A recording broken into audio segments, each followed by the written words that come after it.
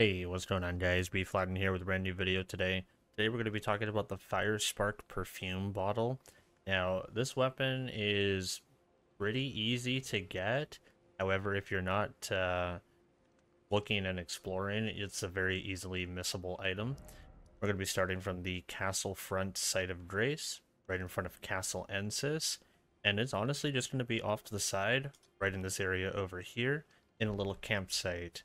Now, I've gone ahead and cleared the enemies in the camp itself. There is about, I would say, 6 or 7 enemies in there, all fairly easy to beat. But you're just going to walk from the site of Grace south into this elevated campsite area here. Clear the enemies. As you can see, all of them are on the ground over here.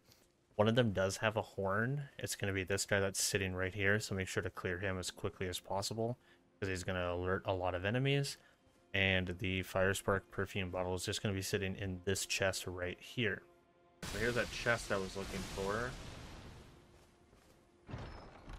And that should be the FireSpark Perfume bottle. Like that. Now that we're back in the clip, let's go ahead and talk about the FireSpark Perfume bottle, shall we?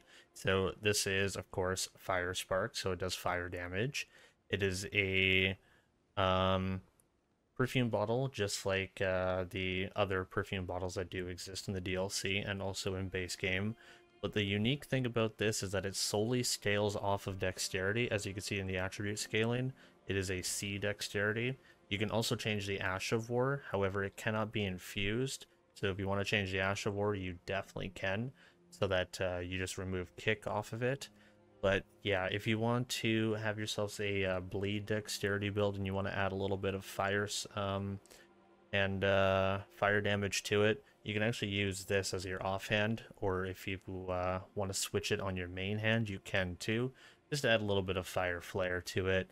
The fire damage isn't too bad, and at level 1, or sorry, not upgraded at all, it is already a C in dexterity, so this thing can prove to be pretty powerful.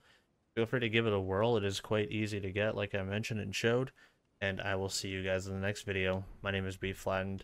I'm signing on out of here. Take care, all. Laters.